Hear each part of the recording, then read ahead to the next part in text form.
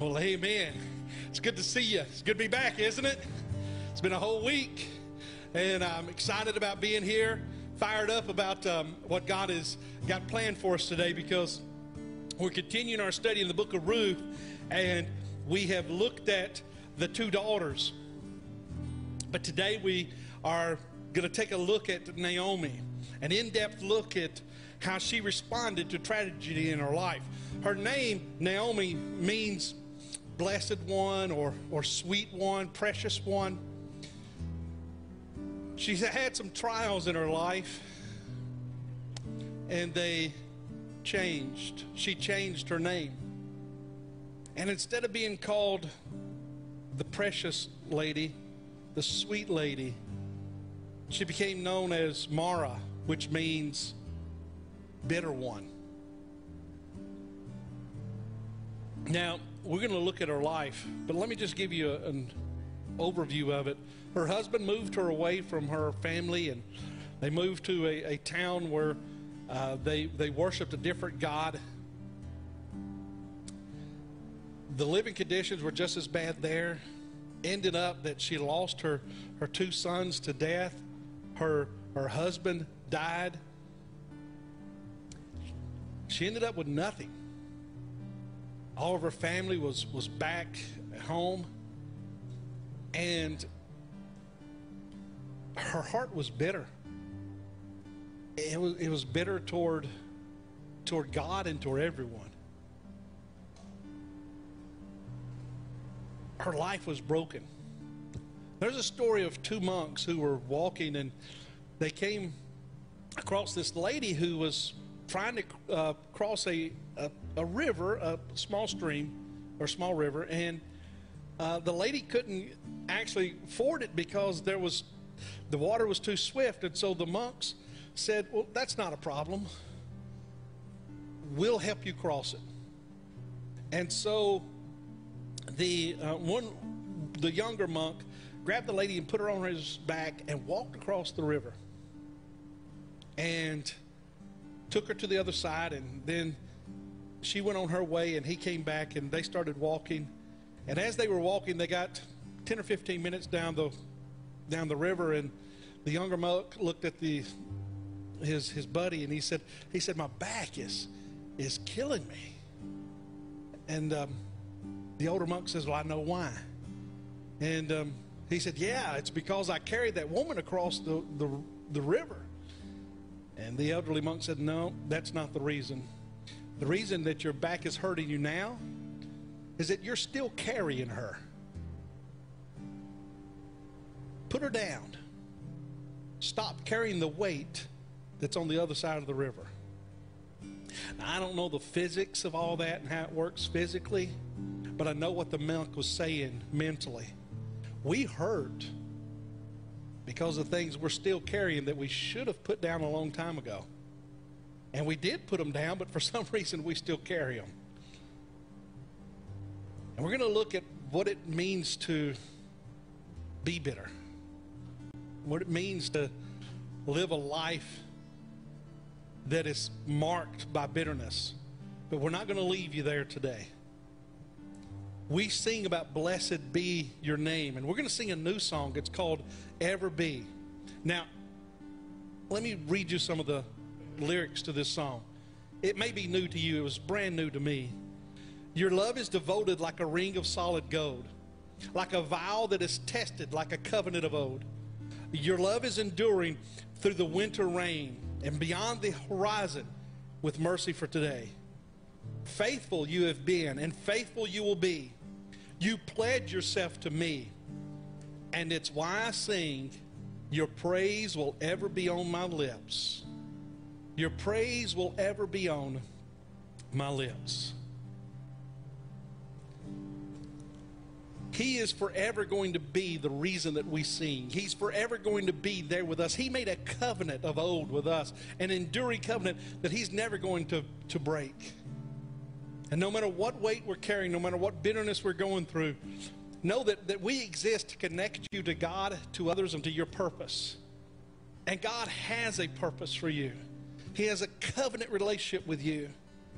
And forever, he's going to be the one that you need. Now, for 2 weeks, we've talked about relationships and our responsibility in those relationships. How we're never to break a covenant. How we're to always be faithful, and it's up to us to be faithful. I want you to know that for 2 weeks, I've been talking about Jesus Christ's relationship with you. No matter what you do, he will ever be there. No matter what. Father, we give you praise and honor. We glorify your name today and lift you up. And we ask, Father, that during this time you help us as we sing these words to internalize them and to know beyond a shadow of a doubt that you, Father, you will never leave us. You're here with us. And your praise will ever be on our lips, no matter what we carry. In your name I pray, Father. Amen. You will want to find Ruth chapter 1 in your Bible. And we'll be talking this morning about several different passages in Ruth 1. And so you'll want to have it. I don't have slides for you today. I want you to be able to see it with you right there and make notes in your text. And we're going to be pretty much all through the book of Ruth. I mean, the first chapter of Ruth in several different verses. So hold on to that. You know, last week we talked about, we talked about Ruth, and we talked about her commitment to Naomi, her commitment to the covenant, her commitment to the relationship. The week before that, we talked about Orpah and how she took the easy road and left everything, and the two could not have been more stark in differences between Orpah and Ruth. And of course the name of the book is Ruth, so you know immediately who God's side is on. But in between those two is a lady named Naomi. And we find Naomi in what we're going to talk about today, making the right decision, but doing so with the wrong spirit. Making the right decision, but doing so in the wrong spirit. We're talking about the burden and the bitterness of a barren life and what happens to us as our life builds on bitterness and where we come from. So it is by far much better to make the right decision with the wrong attitude than to make the wrong decision with the wrong attitude. But what I want you to see today is that God's calling us to a higher standard than just doing right. Okay? So I was in a preaching class, and really cool preaching class. We got to listen to other guys preach and then evaluate them. And the person that was our professor, he taught people like Adrian Rogers and a lot of other wonderful pastors the art of preaching. And one thing that he said that we needed to watch for is that when we preach and we preach against sin, don't act like we like it. Okay? When we preach and we talk about people that are going to burn forever, eternally in hell that Jesus talks about, he says, don't do that with a smile on your face either. He said, our attitude will come forth. And I was like, man, who would do that? Who would actually preach a sermon like it? And lo and behold, I was invited to a revival, and I went to this revival, and this guy got up and started preaching, and everything he said was pretty much spot on. The only problem was that I got the vibe that he was glad that God was doing it.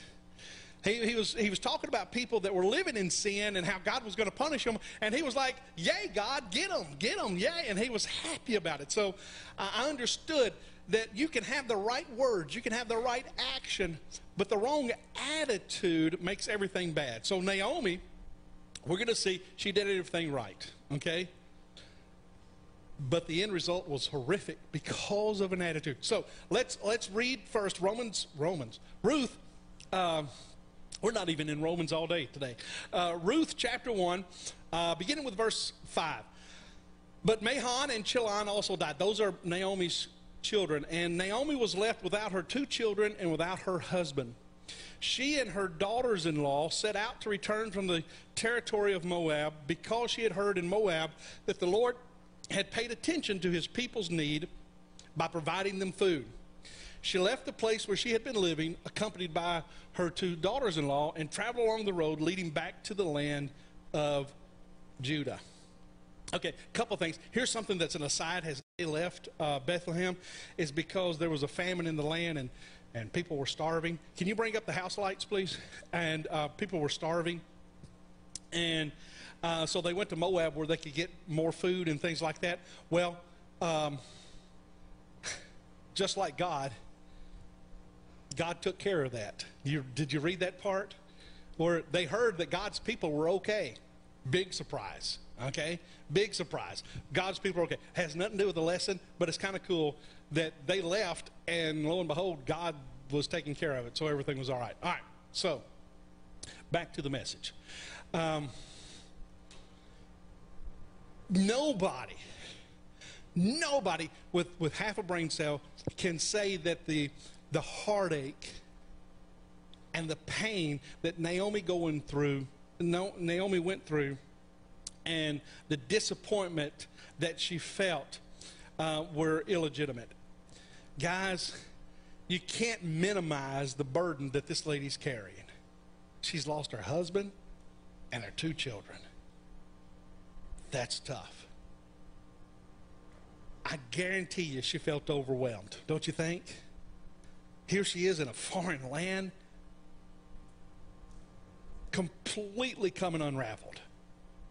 In 10 years, I want you to look at what she lost in a 10-year span. In verse 5, she lost her husband. In verse 5, she lost her children. She also lost her security. In verse 21, she loses her possessions. In verse 19, she loses her status. She also loses her reputation. In verse 13, we'll see in more detail later that she has lost her closeness with God. Now, guys, if anybody deserved to be depressed, discouraged, disappointed, overwhelmed, or bitter, it was Naomi. Are you following me? I think that the first step in dealing with bitterness is just admitting you have a right to be bitter. You're in a situation that may or may not be of your own choosing. I'll get to that later. But you're in a situation that is not ideal. And if you're going to deal with bitterness, lay it out. Write it out. This is where it is. This is what's happened. This is the bitterness. This is why I am where I am. These are the details. And spell it out, not just for you, but spell it out for God and for those around you. Because we're going to talk about a lady who was hurting, and she cries out. And I didn't find anybody that came alongside her other than Ruth to help her where she is. And you may be that very person. But don't suffer in silence. Don't suffer in silence. Ask. Lay it out. Here it is. And when we hear and see someone, and listen, I'm preaching to Ricky Ray right here, okay? You can listen if you want to. But when you see someone in pain, when you see someone hurting, listen. Don't try to fix it. But listen and try to accept it wherever they are. Now, guys, if we have those ground rules, number one, you got to come forth. Number two, you got to listen. If we could have those ground rules in our family, at your place of work, where you go to school, if you have those, you'll change the culture. You'll change everything out. But we tried to judge Naomi too quickly, and we tried to respond to her circumstances. And she hears that things are better in Bethlehem in verse 6. And so she goes, we've got to go back, because she didn't have anywhere else to turn. And that's not bad in itself, okay? She did the right thing. She did the right thing. Go back. But even her motive, although it was, your motives can be the best, if you've got the wrong attitude, it positions ourselves in a place where we can't be restored by God. Are you following me? You got to get this part. Let me say that again so that you'll catch it. Okay? Pause for dramatic effect. You ready for it? The whole point is for restoration with God. And you've got to get in a position to be restored. Let me use a personal illustration, okay, with my wife. She's not here. She's probably teaching the kids, okay? It's fourth Sunday. Is that right? I don't know, but I don't see her. But she could confirm this. There are times when we argue, and I don't want to stop arguing. I'm still upset. I'm still mad. And I tell you, here the most effective, my go-to move in an argument, get this, you ready for it? Not say a word. Yeah, I know. That's your go-to? Oh, yeah. If I ever shut up, you know that there's something up. I'm mad. And I'm to the point where it's over. There's no more. I don't know about you, but my wife and I have this wonderful relationship where we sometimes talk about everything and we don't agree about stuff, okay? And so that's just us, all right? And I get frustrated sometimes with this precious lady that her father calls Sweetness, and has never done anything wrong, but that's beside the point. I don't want to get into that. And she gets frustrated with me, and then I will clam up, and I am in no mood to be talked to. I'm in not a position to have that relationship restored. Are you following me? No. And if she comes to me, and she used to when we were first married back 20-something years ago, she would come to me and she'd say, sweetheart or honey, and you know, here's what happens. Death on the inside, okay? On the inside, it's like, okay? I don't want to talk. Can't you understand? I don't want to talk. When I want to talk, I do what? I talk. I'm not talking. Leave me alone. Because right now, I don't want a relationship with you, much less make this argument. I'm done, okay? So all of that to say, I'm a stupid idiot, okay? Just dumb as a block. And sometimes I don't want the relationship restored because I'm so frustrated. And there's no way, none, that I could ever get a right relationship with her until I change. Let me tell you how many times we have solved an argument by her changing her mind.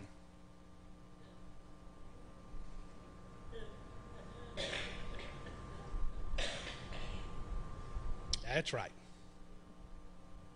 I hate Don Merritt, by the way, just as an aside. He is our counselor, and we talk with him, and I have proof on text because I always get it in writing. He sides with Shanova every time. And why do you side with Shanova every time? She's always right. I'm getting a new counselor.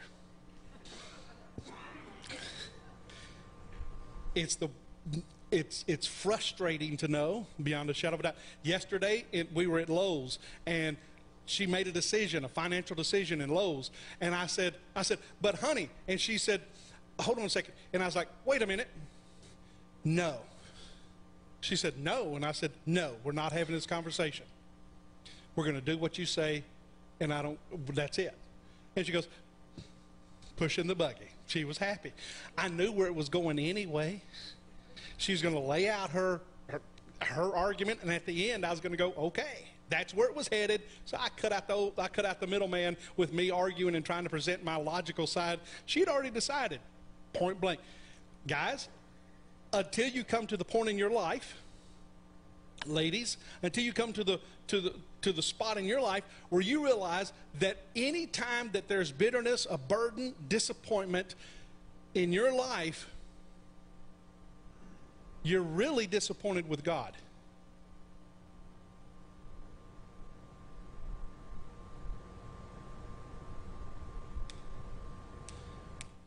And he really wants to work with you in that situation, no matter how bad it is. And if you'll just give it to him, he'll restore the relationship. You see, because if you have a bad relationship with someone else, how does God put it? Don't worship me. That's how he puts it. If you've got something between you and a brother, then don't worship me. That's a weird relationship request. But if you've got an issue with a brother, fix that. Then worship me. How do you fix it? We're going to talk about that. I'm going to share with you how she got to the point where she could finally find a restoration. But it begins by saying, I need restored. It begins by acknowledging that I am the issue, that I am the problem. And look at the bitterness that she harbored. Verse 13, in Ruth chapter 1, look at verse 1. Would you be willing to wait for them to grow up? Would you restrain yourself from remarrying? No, my daughters, my life is much too bitter for you to share because the Lord's hand is turned against me. Did you reach that? Now look at verse 20 and 21.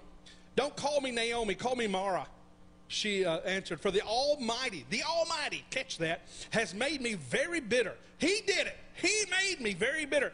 I went away full, but the Lord has brought me back empty. Why do you call me Naomi, since the Lord has opposed me and the Almighty has afflicted me? Dude, I want you to get this.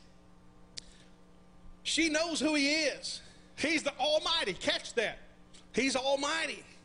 Okay? Now,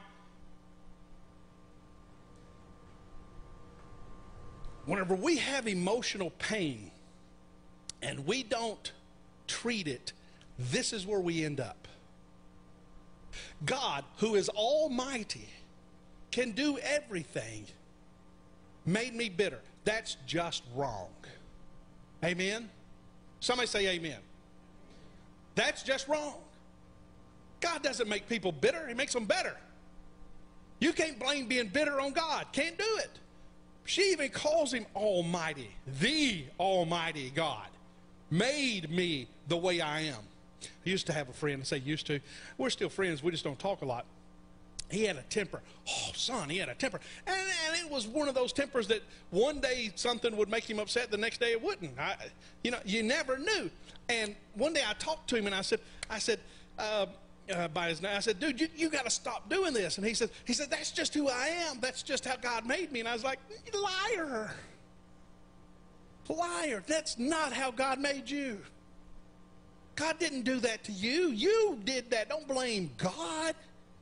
God says, be angry and sin not. Is he going to make somebody, check me, is he going to make somebody that will break what he's told them not to? Do this real quick.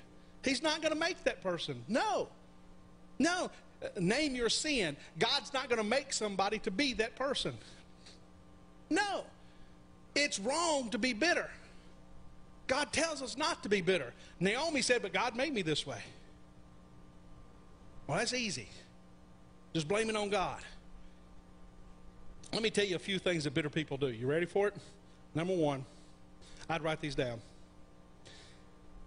They tend to blame others for their trouble. Now, I don't want to be insensitive. And I don't want you to come across thinking that I don't care. Because I do care. I do have a weird way of showing it, but I do care. And here's the issue. Who caused the problem that Naomi has? Naomi.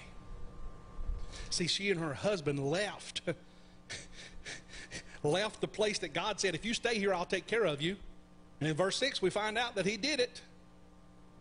Well, Naomi and Elimelech left, and they went to Moab to take care of themselves. And what happened? Husband died and 2 kids died. I'm not being insensitive, not being tongue-in-cheek, not being flippant about this. But my dear friends, I'm going to say this. Most of our problems were created by most of us. We did it. We got ourselves there. Look at how she says it. The hand of the Lord has gone out against me. The Almighty has dealt very bitterly with me. The Almighty has afflicted me. The word that she's using for to describe God here, the Almighty, that's El Shaddai. El Shaddai. Let me translate El Shaddai. It is he who is self-sufficient. He who doesn't need anybody. El Shaddai, all powerful, can do everything himself. She's saying that the self-sufficient person has knocked the props out from underneath my life. What a crass way to look at God's involvement. He that doesn't need anybody took away everything that I need. He knows that I'm puny, and so since he's all by himself, he's high and mighty, then he took all of my help. She's being very sarcastic and mean. She could have chosen 200 names for God at this point, but she chose the one El Shaddai, which means self-sufficient. The self-sufficient one has taken away that which I need. Man, this has got to make God's blood boil to look at this person. And, you know, why? Why does she blame God? Write these down. Write these 3 things down. Type them in a text note to yourself or something. Write this. Why do people blame God? Number 1, we don't know who else to blame. We got to blame somebody. We feel that we need to blame somebody. Number 1 reason, we don't know whom else to blame. Number 2,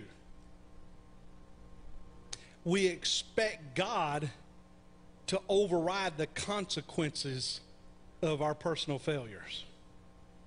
We expect God to override the consequences of our personal failures. One of my professors just released a book this past week. He taught a class, Genesis 1 through 11, and he just released a book this past week, and I got to thinking about him this week. His name was Dr. Skinner, so I called him Dr. Sinner because I was that guy. And he's like 600 or 700 years old, and he loves Mars bars, and he ate so many Mars bars once that he actually had to have some kind of stomach surgery, and so I carried him a Mars bar to the hospital. And he's a good guy. I mean, he still passed me. But he released a book this past week, and got me thinking about him. One of the things that he said was this.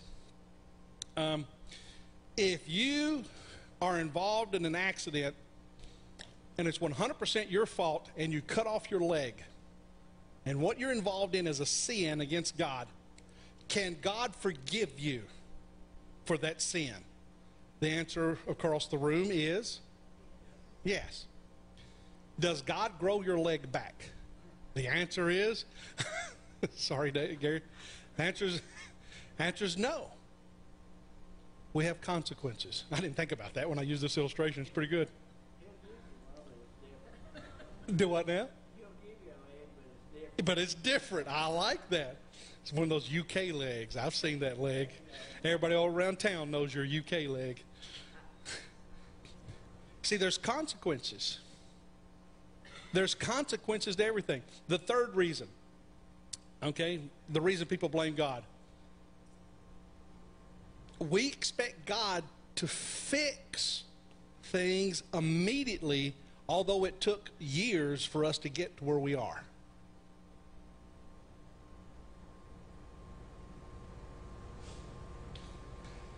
If you survive your first heart attack, you are likely to never have another one. You know why? Because most people who have a heart attack clean up their lifestyle after that. Weird science, how that works. You just shifted in your seat. I hope that means that it's okay.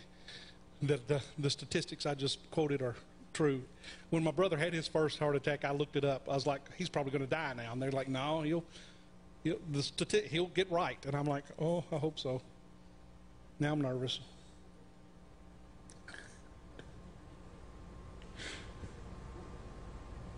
I'm not going to preach about engineering today, just so you'll know. Where was I going? Oh, yeah. Physical, it took us years and years, and I hear people praying and asking God to fix their physical health, and it took them years to get where they are. Well, God didn't heal them. Well, it took 10 years to get there. Most of our bitterness that we blame upon God comes back to us. We ask God to help us with our children, but we raised them. And now they've made bad decisions, and we want God to heal them overnight. And yet we spent years getting them to where they are. You see what I'm saying? Hope I've stepped on everybody's toe. Okay? Bitter people tend to blame others for their situation. Also, bitter people tend to vent hostility on others. A bitter person is very easy to spot. They're usually critical, insensitive, and negative. They don't care about the people that they hurt. Sometimes they intend to hurt other people, sometimes they don't. But the end result is the same.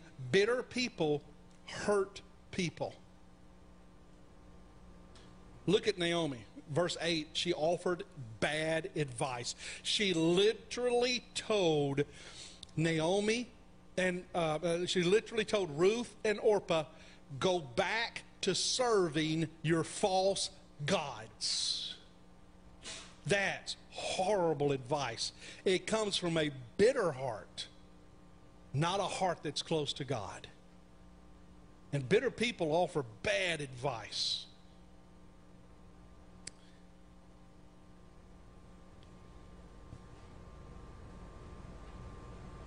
$1994. I led a wrestler to Christ. Big, huge guy. His name was Bubba Payne. I baptized Bubba Payne. I carried him down. I walked over here, dunked him, walked back, and lifted him up. Big guy. Bubba Payne, gentle sweetheart. His wife was the most precious lady on the planet. Had another guy that was a really good friend of mine. And the three of us got into an argument. And I got my buddy on my side. Because I didn't like Bubba. I didn't like what he was saying. Bubba, he was a Pittsburgh Steelers fan too. Oh, another strike. And that's enough right there, isn't it? And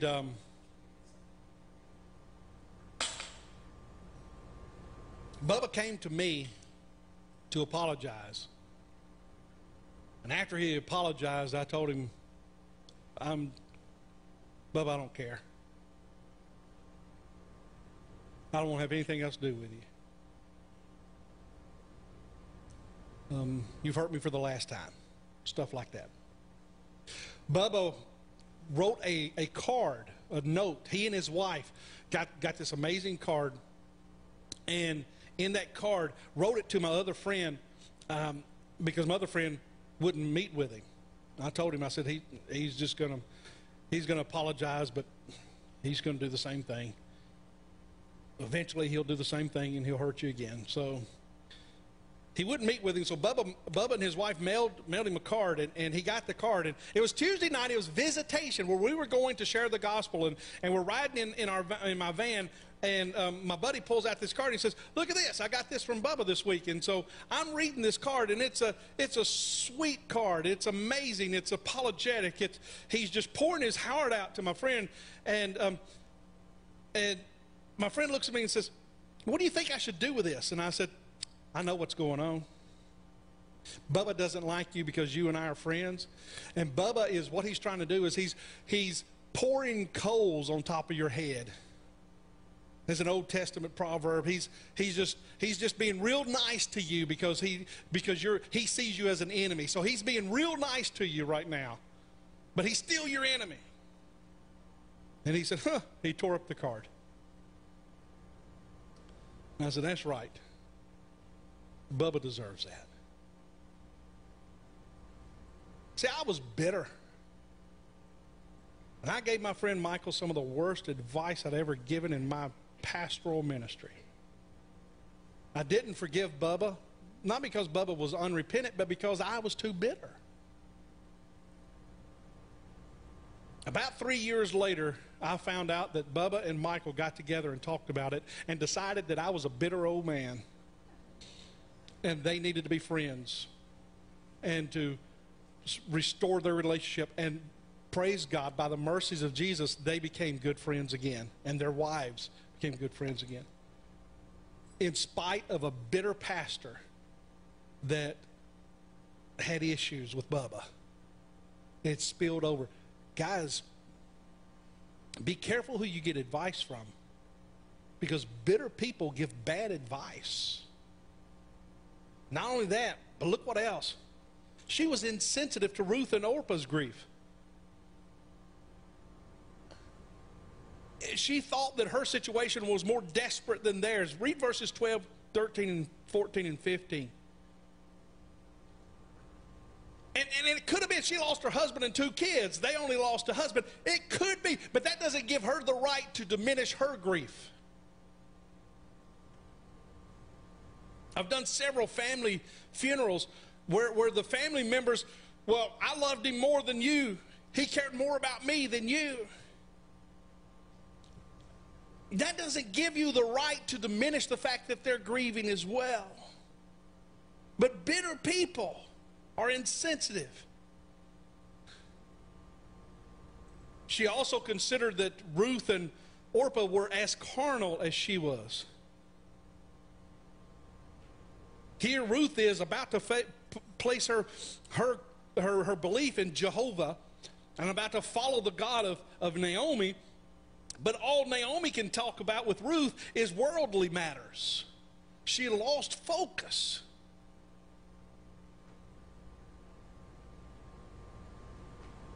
Bitter people also will depreciate the value of other relationships. Look at verse 21. She said, when Naomi came back, she said she was empty. Guys, she was with Ruth. I left here full.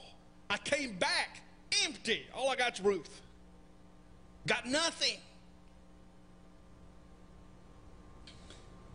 And it's so hard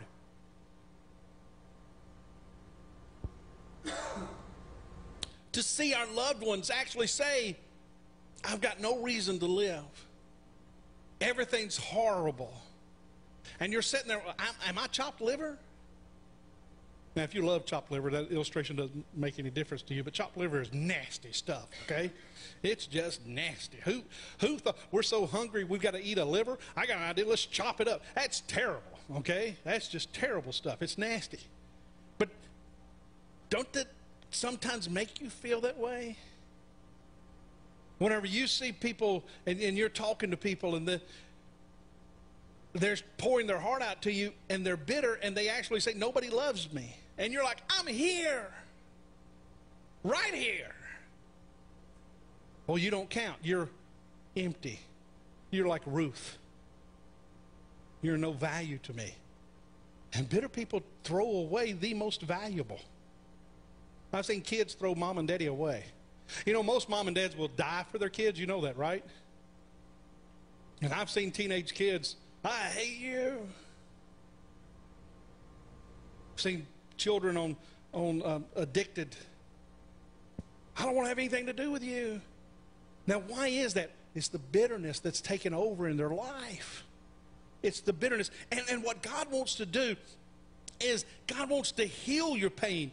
God wants to renew your heart if you'll just allow him to. If you are at the point where you are lonely and you feel like you're fighting the world by yourself, That's bitterness talking somewhere. Some hurt has gotten in. And you need to let God in to renew that. And God to heal that pain.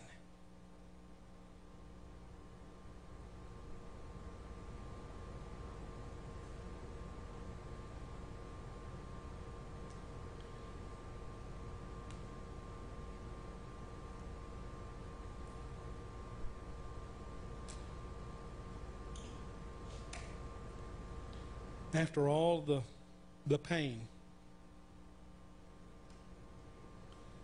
after losing all of her possessions, after losing relationships and destroying other relationships, what was Naomi's greatest need?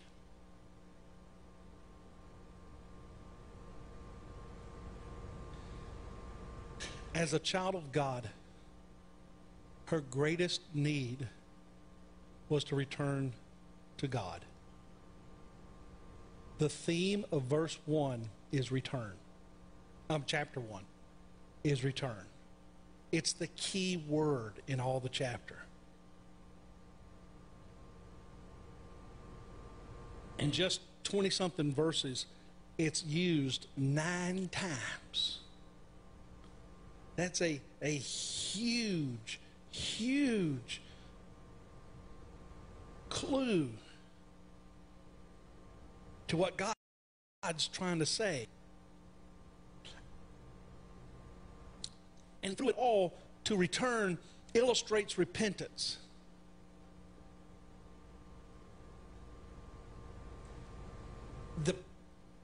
The theme is that you can rebuild, you can reclaim, you can return to any relationship if you're willing to return. If you're willing to repent, if you're willing to turn away.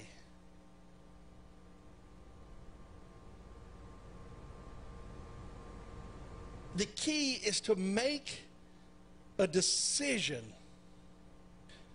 to salvage the relationship.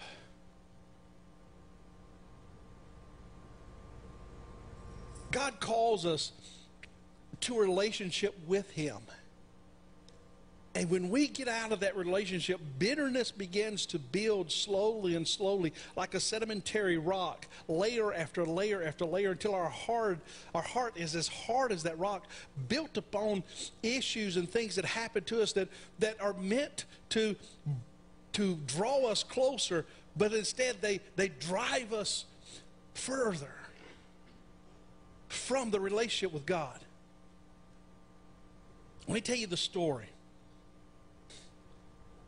The story is about Charlotte Elliott of Brighton, England. She was an embittered woman.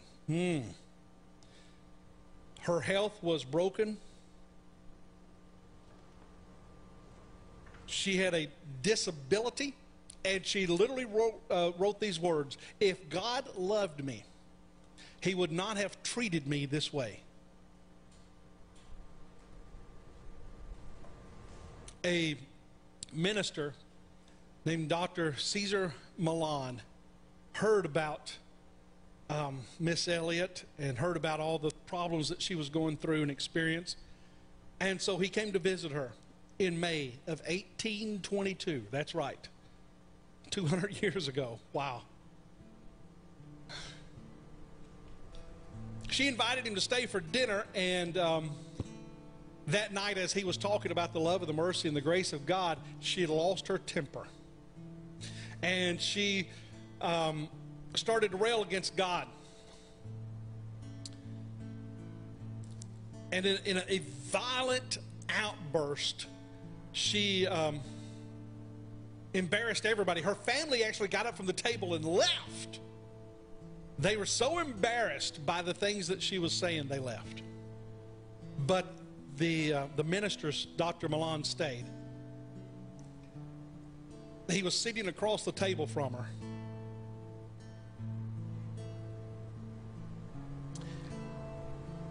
And after sitting in silence for quite some time, he looked at her and he said these words: "You are tired of yourself, aren't you?" You're holding to your hate and your anger because you have nothing else in the world to cling to. As a result, you have become sour, bitter, and resentful. Miss Charlotte said, "What is your cure?" He said, "The faith that you so despise." In other words, the God that you've been railing against, He's your cure. If you want to get rid of the bitterness, Jesus is your cure. If you want to get rid of the resentfulness, Jesus is your cure. If you want your heart to be softened, the one that you've been railing against, the one that you talk so badly about that your family was embarrassed enough that they got up from the table and left, that's your cure. After they talked for a while, she began to soften, and she said, "If I wanted to become a Christian and to share the peace and the joy that you possess, what would I do?" And he said, "You would give yourself to God just as you are right now, with your fightings and your fears, your hates, your loves, your pride, and your shame." And she answered, "I would come to God just as I am." Is that what you're saying?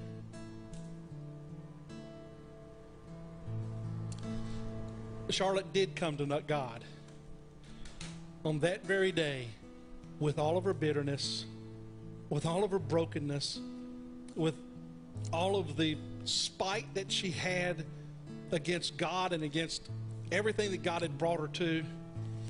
She came just as she was.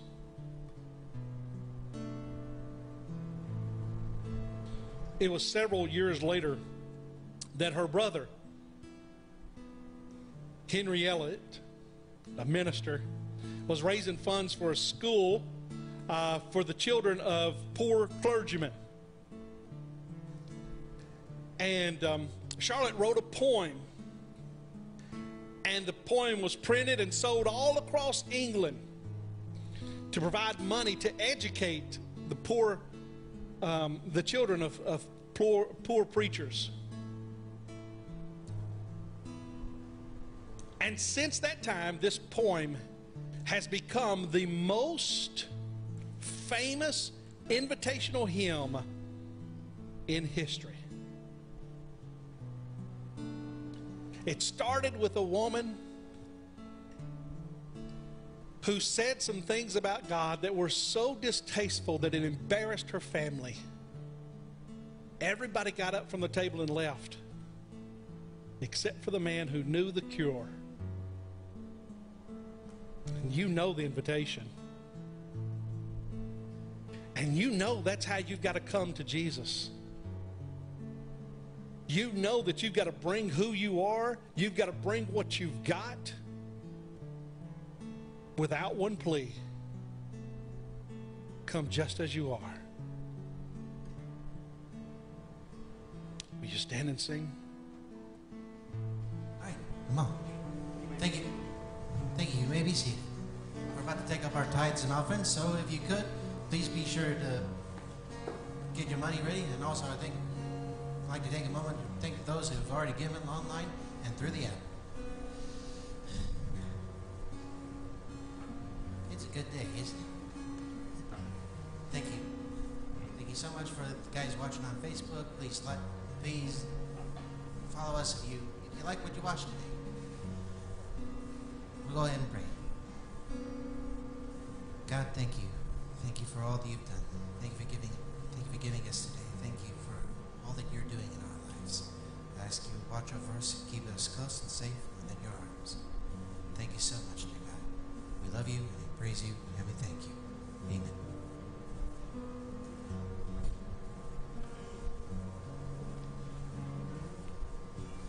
I just wanted to welcome all the newcomers here. Just have a couple of announcements. If you're new here, you should have gotten a connection card. It's kind of a long slip of paper. If you want to go ahead and just fill it out. And at the end of church, bring it to the back. We've got free t-shirts for you. We'd like to get to know you and see how we can minister to you and your family and get you guys involved. We have a missions conference Sunday, June 30th. Next Sunday. I'm sorry. Oh, that's what you do. Missions offering. End of every month, last Sunday of every month, we do a second offering for missions. So that's coming up next Sunday. And then July 7th, the following week, after church will be a family meeting. And church meetings are not boring, let's talk about 10 million things. They're more just a chance to get together, share some ideas, get some stats on how things are going, and just be together as a family. Okay, let's pray. And we'll dismiss. Father, we do acknowledge our bitterness, Lord, as we look at our lives. We sure think we deserve it, Lord. We hold on to it because look at what happened. Look at what someone did to me. Look what I didn't deserve. And Lord, in my own life, that happens too often. And Father, when I think about the one who came, who was perfect, he had every right to be bitter at everything that happened, at all we did to him. But Jesus took it on himself, never spoke a harsh word to those people. He just continued to love, continued to share, and continued to live his life. He didn't go around blaming. Lord, help us to do that. Help us to get to the roots. Help us to understand how we can be better people, how we can be more loving, and how we can share the gospel, and not how we can make ourselves feel better and hold on to bitterness, Lord. I thank you for your word that helps us and teaches us, and I thank you for your spirit that convicts us. Lord, make us better. Help us to honor you. We love you, Lord.